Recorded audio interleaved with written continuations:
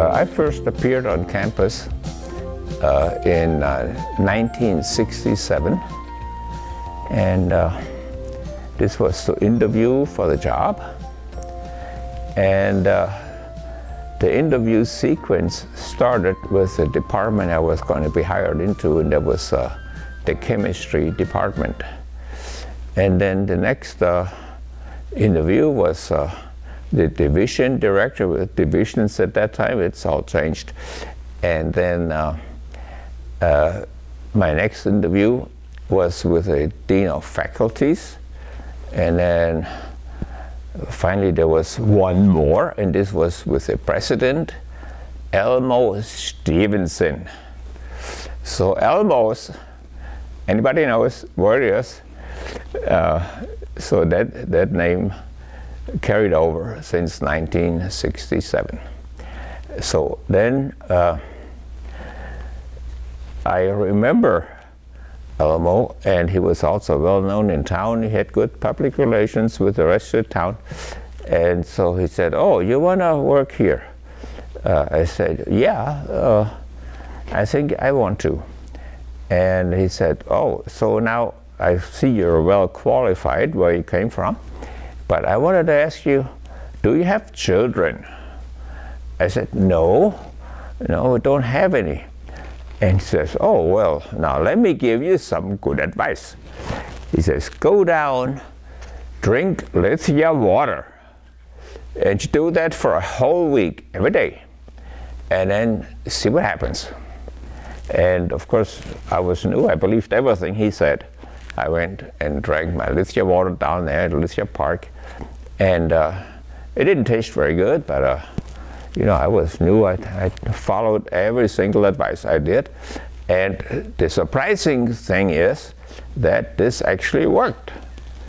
So about a year later, yes, we started to have kids. So now the chemistry department, at that time it was totally teaching oriented, no forced research, just put your best effort into teaching. And that's why I came here, because that's what I wanted to do. Yeah, so now the institution, I kind of looked at it to see if I wanted to really come here. It had sort of, in the past, had a bit of an identity crisis. Because first in 1956, after it had been normal school, it became Southern Oregon College of Education, and then it changed its name to Southern Oregon College, and then in 1975 it became Southern Oregon State College, so nobody could think we're a private college.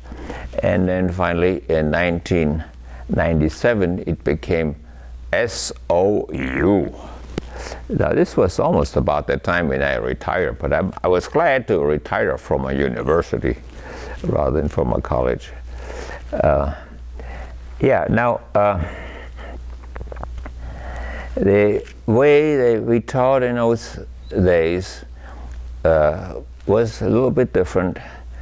One of the things we wanted our students to do is, since there were no electronic calculators around, they came in a little bit later, and so we wanted them to learn how to use a slide rule. And that's completely gone out of style, so just in case people forget what a slide rule looks like, it looks like this thing here. The middle is the slide, and then there's a little cursor, and it is based on the fact that when you add logarithms of numbers, you multiply these numbers. So you can read off this slide rule how you add when you want to add the logs of numbers, also the logs to the base 10, and then you can read off when you add something to it, just add the length of the slide to it, and then read the antilog, and then that gives you the right result for multiplication. So a lot of people that came, they didn't know how to use a slide rule. So we told everybody has to have a slide rule because the exams, we're not going to waste time on a big long hand multiplication. You just learn how to do the slide rule. So we asked them to get one, and it doesn't have to be, big fancy. There are smaller versions of it. And then to also get this little booklet where they can learn how to use the slide rule. Now, this goes way back. This little booklet was published first in 1953, but still the slide rule became more common for use in instruction, and so those who didn't really catch on too fast, we gave actually a little 1-hour course in how to use a slide rule. And we had a big, huge, we had a big, huge slide rule to hang on a wall. So we hang this, it's as big as a blackboard from one side to the other, and demonstrated on a slide rule how to use that. And that then began to make sense. The slide rules were a challenge in itself. But then along came the first primitive electronic calculators. And so we thought, no calculators. That was cheating. I mean, you couldn't use those. All you do is just punch a bunch of buttons and out comes the result. And I remember one student story. I taught him, when you do big problems and make the setup with multiplication and division, you should first estimate what the result is going to be, so you can tell whether it's a big number or a small number, or whether it has an exponent. And so once we allowed little electronic calculators, there was one student, and he said, I don't know why I got this problem wrong. I brought 2 calculators, and the results are the same on both. So how can it be wrong? I says, yeah, well, you need of course, take into consideration that you're supposed to make a little estimate first to see what the number might be, and then you punch in this stuff on your calculator. Of course, then the more advanced calculators, they took care of all that, with the decimal setting and the exponent, so that worked really well. But when we started to allow calculators, then for the students to do their homework, we had a little room set aside where they could hang out in the chem department and could do their homework. And we furnished a little electronic calculator, but we were afraid it's going, it was a little bit bigger. We was afraid it's going to get stolen, so they screwed it down to the table from underneath, and so that we were so afraid that it would be in such demand, and so they, then of course the computers came along, and that changed everything. Calculators and computers and smartphones, etc. All that stuff didn't exist. So we came a long ways out of the dark ages of how to do problems. While I was there, nobody in the whole building had a computer. And then we started to have a central computer on campus, but in order to get data in and out, we had a little console, and we made a punch tape out of it, and then we fed in the punch tape, and then we could get some results punched back on the punch tape, and then saw that on the display.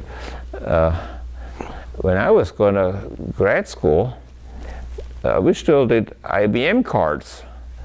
They had holes in them, and then took a whole box full of IBM cards to get the computing done, and turn them in, and then we could then get fed back the results on a printout.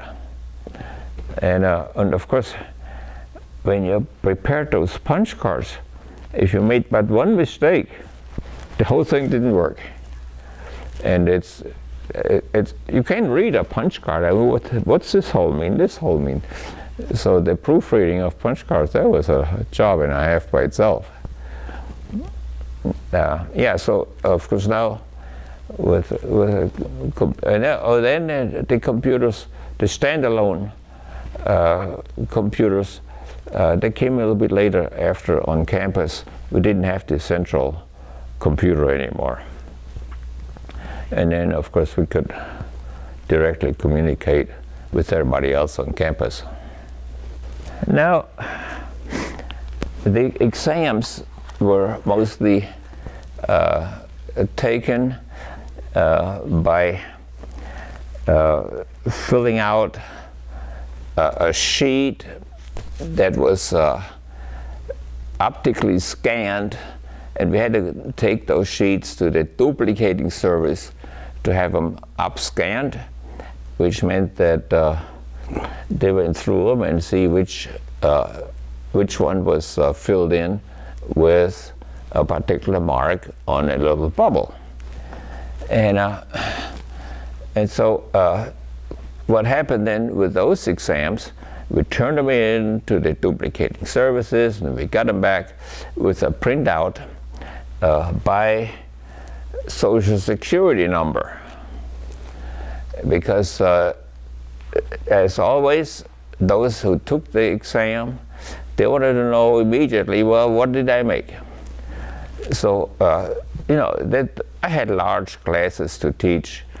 The freshman chemistry class in general chemistry was close to 200, and there was a hall big enough to hold them all, but every seat was taken, and there was some kind of a problem with eyeballing and copying some of the answers from the neighbor.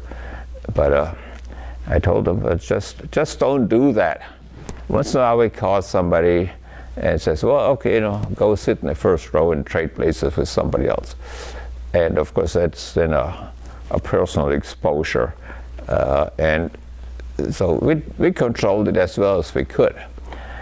Now, when the exams were upscanned and the results came back, we got a sheet, a printout by Social Security number, and of course you bubbled in the Social Security number, and then I posted those out in the hallway on the glass, and oh, the complaints started to roll in. I don't want my Social Security number posted out there. I said, well, okay, so we'll just use the last 4 digits so nobody can figure out which one it is. And they said, yeah, well, okay, we'll accept that. So then we posted that out there, and before we got to that place of this advance of upscanning, we also had similar answer sheets, and we scored those by hand by making up a key and cut out where the bubble is supposed to be filled in, and then did some hand counting. So that of course used a lot of time, more the upscanning. And at the end of the first year of general chemistry, we also handed out standardized exams that we got from the American Chemical Society, the ACS, because the department was accredited by the American Chemical Society, and you could then get this accreditation once you become a chemistry major. This was then part of your record. Well, now, according to the rules of how we grade those exams, the rule was that it's a 5-choice exam. So if you knew nothing and just marked everything like it's A through F, marked everything A, by chance you will probably get a fair number right without knowing anything. So in order to exclude the by chance error, the rule I exercised there is to count the number right minus 1/4 the number wrong. Oh, that I ran into trouble with that. How come you're doing that? I mean, I got more right. How come you subtract it? Yeah, well, that's, you know, to exclude the chance of getting one right by not knowing it. I got in big trouble with that, and so I tried to explain it, you know, and they came during office hours individually. How is that possible? Some actually did understand why this is so, but it was a trying time to get through this freshman course with the standardized exams on the end. Yeah.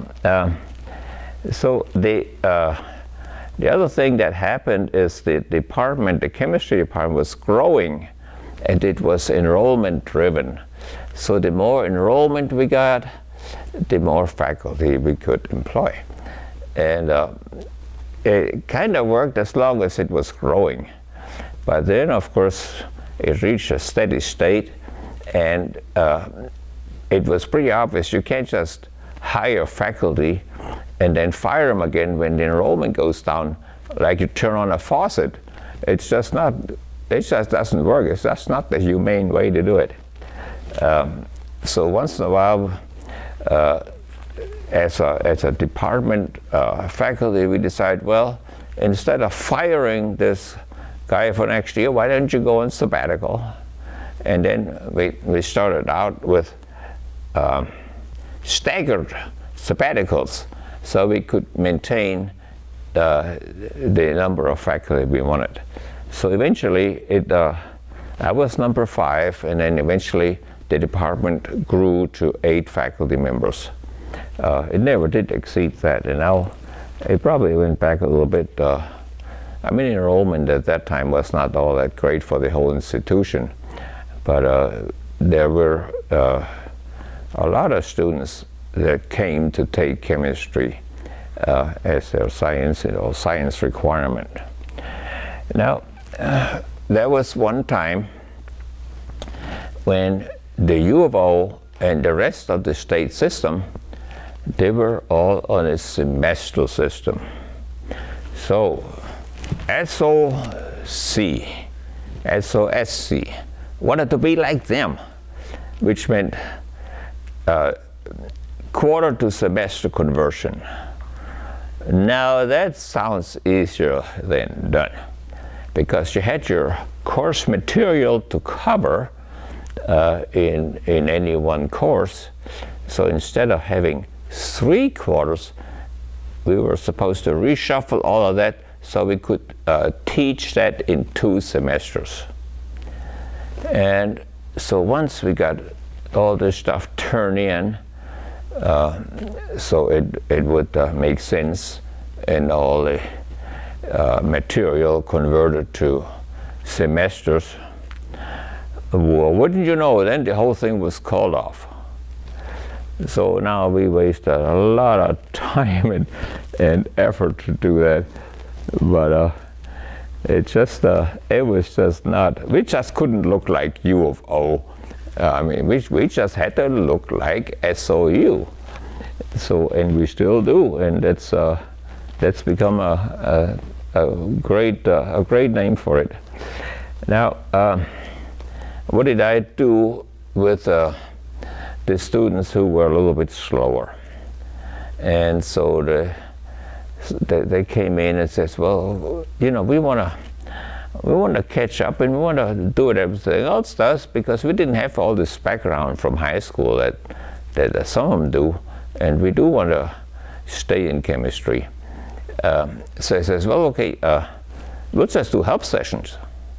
So those of you who want to do a help session, we'll do it voluntarily in the evening.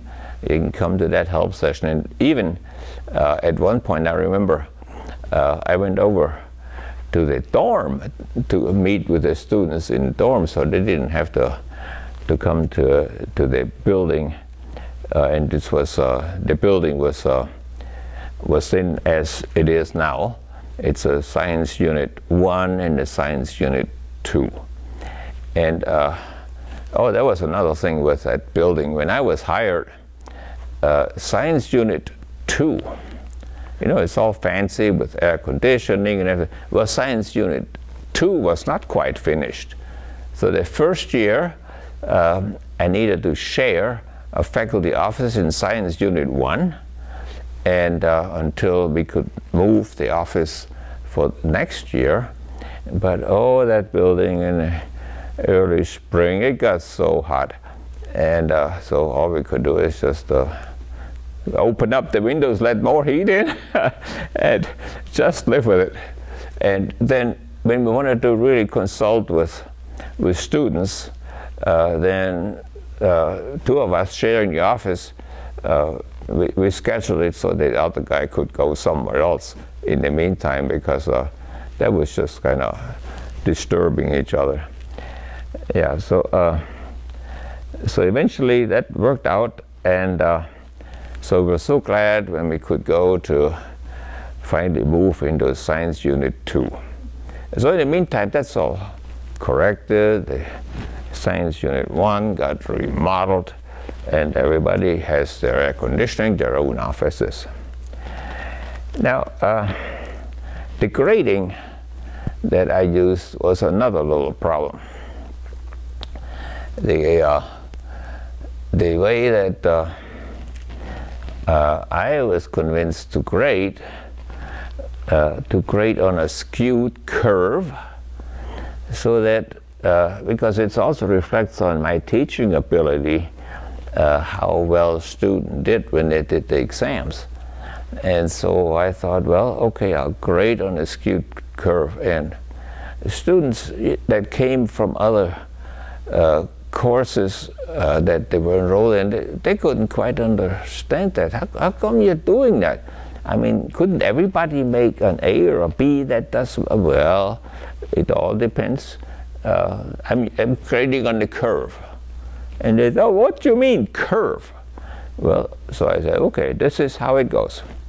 The top 20% will earn an A, the next 30% will earn a B, the next 40% will earn a C, and the next 10% will earn a D. Oh, I guess I'll have to really sit down and study hard to try to do well.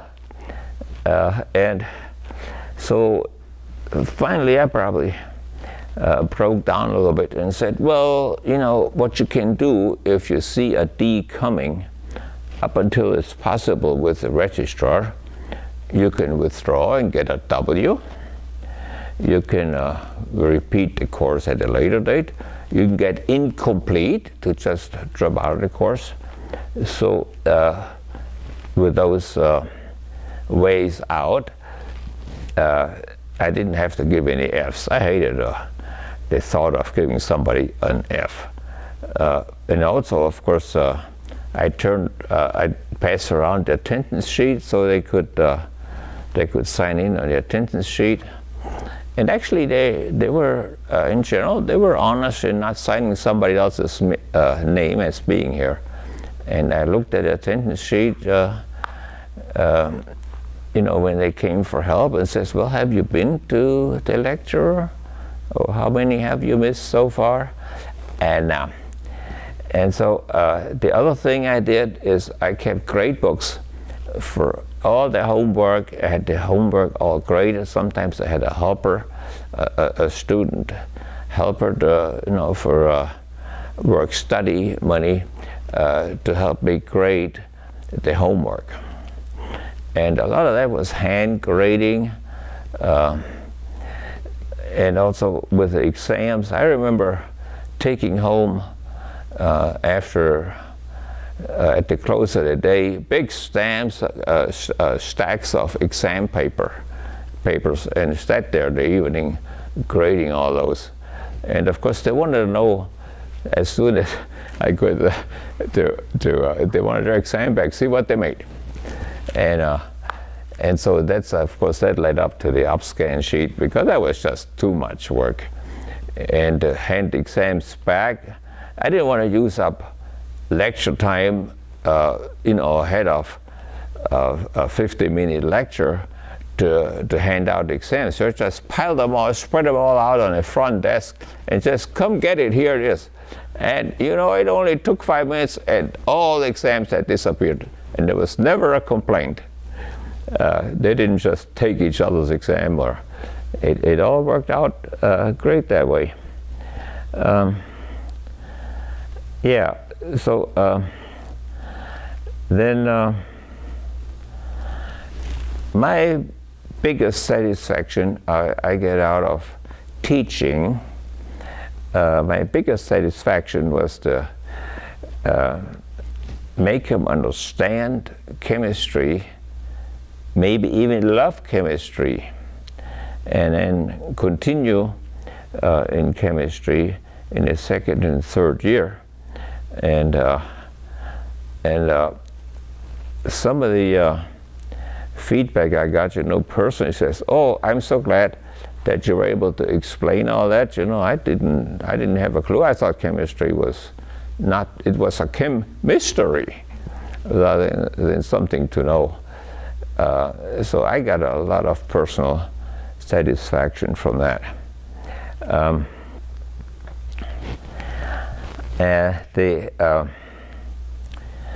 The way, of course, that I wanted to teach the first year chemistry is to make sure that they continued, so we would get enough people majoring in chemistry, and then also to see how I really did with my teaching. There were evaluations filled out by the students, and so they could score various categories, you know, prepared for lecture, gained in understanding, etc., etc. There were like about 10 or 15 questions like that, with a score between I forgot the high score, like between a 10 and a 0. You know, applies or sort of applies, and so then those teacher evaluations somebody else handed out. I couldn't do it myself. Somebody else handed it out in class for me, and then collected them, and came up with a count. And so then in my professional evaluation, I could write down, okay, my average score was this or that. And my average score was usually, after a while, after I figured out how to really teach chemistry, it was pretty high. Now, you know, to walk into my first classroom with my first lecture, once I got employed, I was kind of nervous about it, and I learned how to maybe just make it more appreciable and calm down my nerves, and each time, every single lecture, I was well prepared. You know, for every lecture, I probably spent 2-3 hours to get prepared for it. Of course, the second year, third year, it became easier with the same course. And sometimes, you know, we changed books, but the books were such that they were at the level where we needed to have them in order to get through the first year of freshman chemistry. Yeah, so well, what else do I have? Well, yeah, back then there was actually a faculty lounge, and we didn't go there much, but in a department, what we did, we all sat around a big table in a conference room, and we all had lunch together. And also during the same time, sometimes we had department meetings that were organized meetings, and then the faculty lounge, I went down there a few times. It was down there at the Stevenson Union, and associated with other faculty, but you know, it was kind of sort of, yeah, well, we don't have good relations with other departments. For some reason, you know, some of the other departments says, oh yeah, well, you're the guys up the hill, you're looking down on us. Yeah, well, not really, but yeah, we are up on the hill.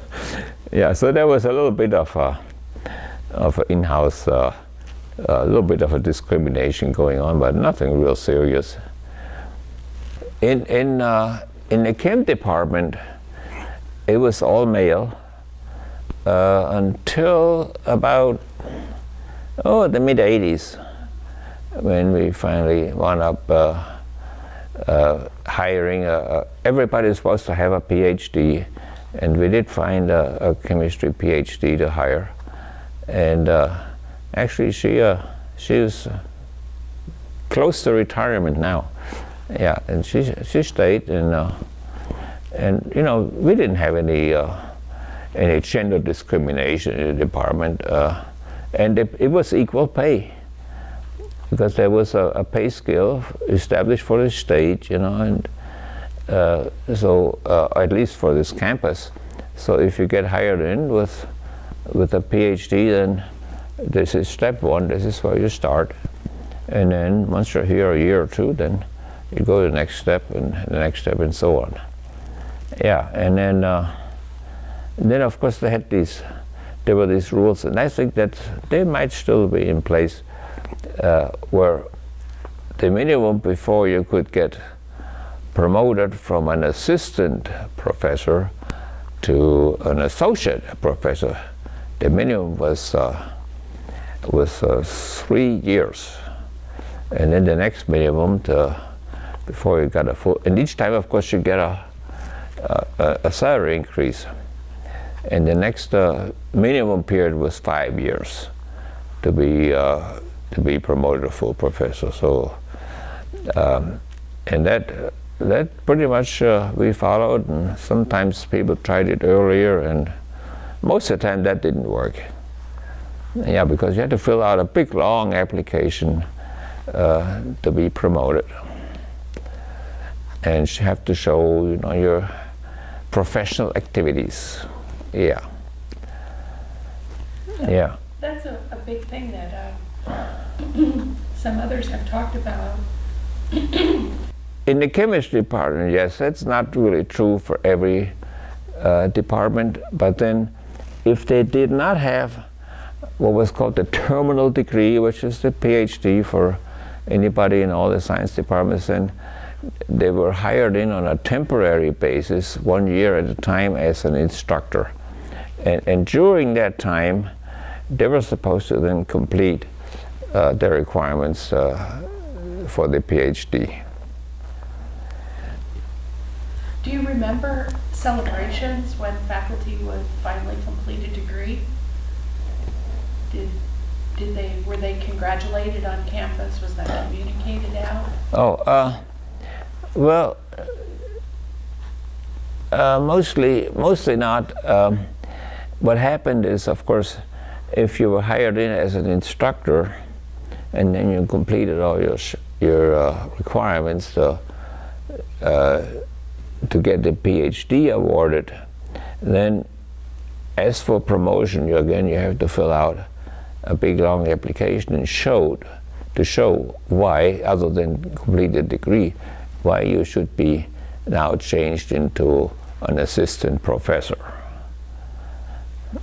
Yeah, I don't really personally understand why this should be the case. You know, if you're an excellent teacher and if you could really make it count that you were there and the students really liked you and you knew your stuff, I don't see the principle of having to be a PhD to get in. But that was just a general agreement, you know. And of course the problem is none of us knew how to teach. We didn't have any training in teaching. I mean, we just worked for the degree and did research somewhere else, and we're glad to get the final degree, to get fully qualified, to come to a college of our choice. And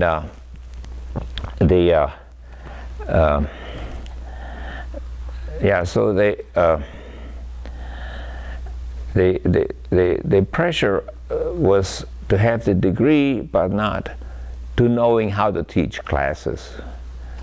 And it took, I mean, I had done a secondary teaching degree in secondary school, so I had some little practice as to how to talk to students. But a lot of people that get hired or got hired, they had a tough time to get through the first year to to get used to dealing with students. And I came with some prejudice also, that I thought the students were real students, that they should know something. But then I gave that up after a while. I mean, it was for me to teach them rather than assuming that they already know something. And of course, the high schools here, you got out of high school, but whoever did not pass high school. So of course, some of the students that came to college, the acceptance rate was like 78 or 80% when you applied to come to SOU. They really didn't know for sure what they were facing.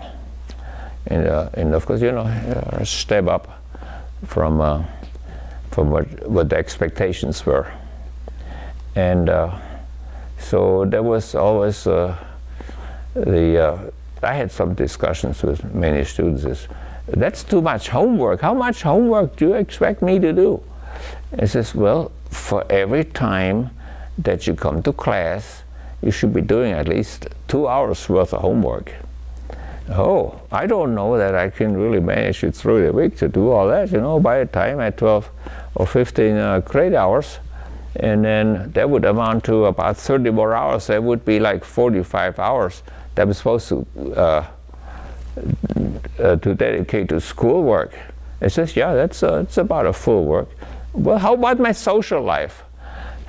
Yeah, well, maybe you should then deal with it and subtract it from your social life. And they thought that was really important, yeah. With some of the students that were there for 4 years, and even if they didn't complete the 4 years in chemistry, we stayed in touch, and of course stayed in touch because they were nice guys and really got into some significant jobs, or even started running their own companies, or got into graduate school. A lot of them went after they have a chem major, went to medical school, and some of those they started to practice medicine back here in Ashland. And matter of fact, my dentist is a graduate, and he went through my courses, and he went to dental school and came up back to Medford to set up a dental practice. And so when I first went into his office, he said, how did you find me?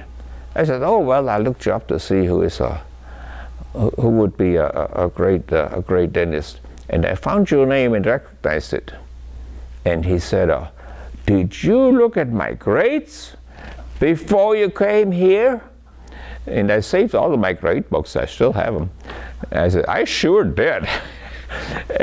And he started to apologize that the first quarter he did great. But then he said, oh, yeah, second quarter, I didn't make an A. I just made a B in the other 2 quarters because I loaded myself too much down with math and physics and biology that he wanted to get, you know, to go on to dental school. And so he told his dental assistant that story, and she just laughed. He said, "Is that right? You know, that far back, you know this guy?" I said, "Yeah, that far back." Yeah. Another question I have. That building was completed in 1958, but you said Science 1 and Science 2. Science 1 and 2, yeah. So there was an expansion of that building? Yeah, the Science Unit 1 had gotten just, it was a growing college, and it's just gotten too tight to have all of the faculty offices for biology and chemistry and physics and geology, all in the same building. And it was a 4-story building, and so it was bi-story. Geology was down in the bottom, close to the rocks, and then biology was up on top, and biology department was quite a bit bigger, and yeah, and then physics was a small department. So that's how we lived with each other in a science building. Yeah, and of course chemistry wound up on the 2nd floor. Tell me about the labs. What were the labs like, and were there ever any? Did you ever have funding problems with the labs? Did you ever have any, like, fires? Yeah, well, so I remember some of the labs that we did, and so in the lab everybody got a lab locker and got inventoried and was not supposed to break anything. And then, of course, if the students broke something, you had to pay out of pocket to replace that item. Yeah, and then we had a lab manual that was written in-house, and we used that. And so experiment number 2, you know, and they followed the instructions, and so I said, follow the instructions very carefully. Well,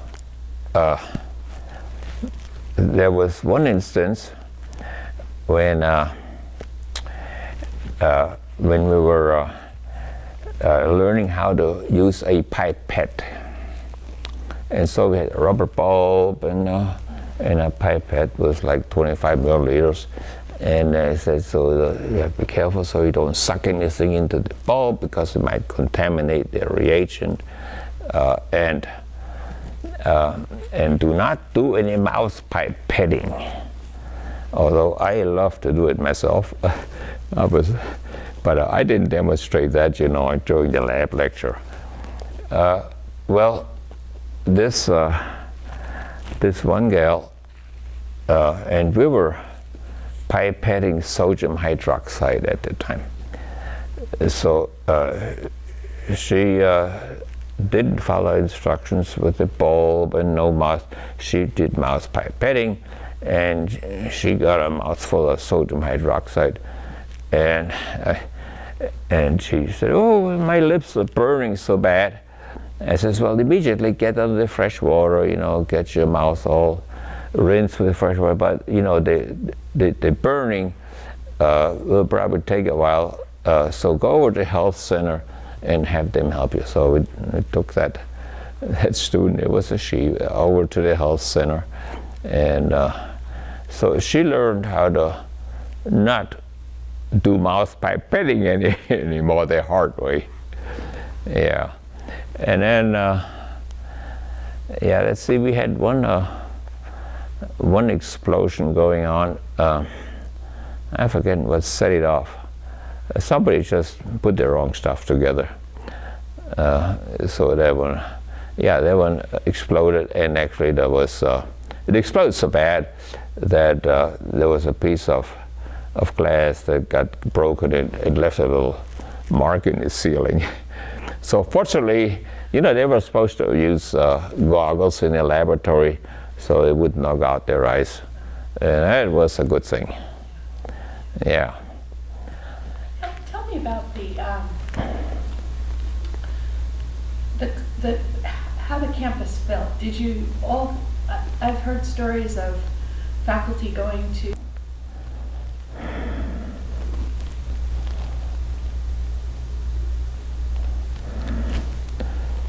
Yeah, I think I'm pretty well to the end of what I remember most about my years. I retired I'd say I'm now 20 years retired. I taught for 30 years. So, so I retired toward the end of 1998 or 1999. And it was kind of a phased-in retirement. I think that's the way it still is possible to teach part-time toward the end and then retire fully. But once I retired, I thought about it, and of course I had to kind of let the administration know when I was going to retire so they could figure out whether to replace me or not. Then I retired, and then the first few weeks after I retired, and I thought, why did I do that? I mean, I loved my job. So I became envious of everybody who retired that hated their job. So I loved my job and said, oh man, I should have just stayed in there and just retire later. And I was just 60. I could have stayed another 5 years and maybe be fine with it. But I still, even to this day, I still miss going to work and teaching my classes. Some of the upper division classes, I mean the freshman classes, they were always every year, Monday, Wednesday, Friday at 11 o'clock. And we had to make sure that they don't conflict with some other classes that the science students were also taking. But then some of these others, I had to schedule them at 8 o'clock in the morning. And because of conflicts with other classes that were supposed to be taken by the students that were going in the science major direction.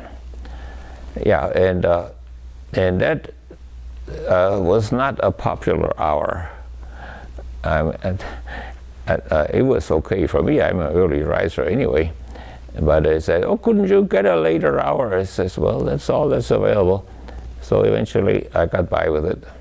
And the students did know that if I take that class, it's going to be at 8 o'clock.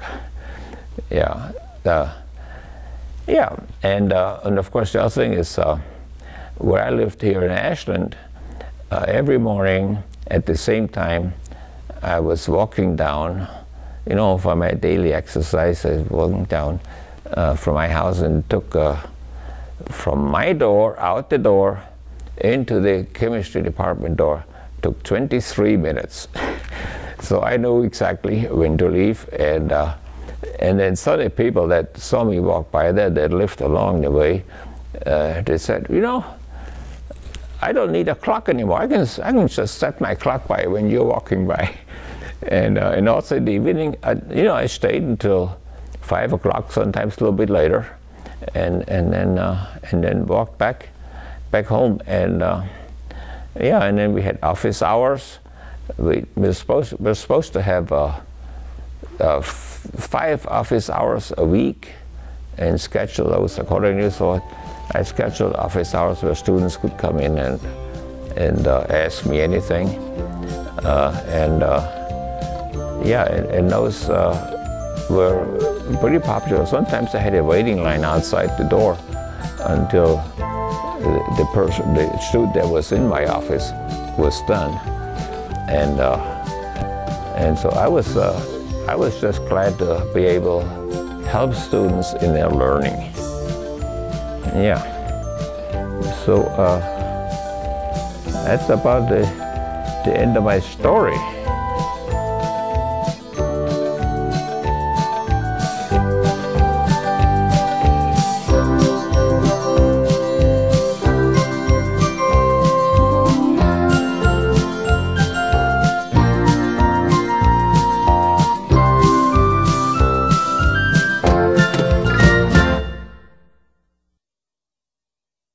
So the slide rule is based on the addition of log of a number to the base 10, add another log to it, and then from the sum take the antilog, and that is the multiplication done. And the results are all shown on the same slide rule. That you take a beginning of a number somewhere like this, and then you add the log of a number, then you add another log of a number, and then you put that under, and then the result is going to be the addition of the two, and then you read that off as the result is the antilog, and that is the multiplication of two numbers.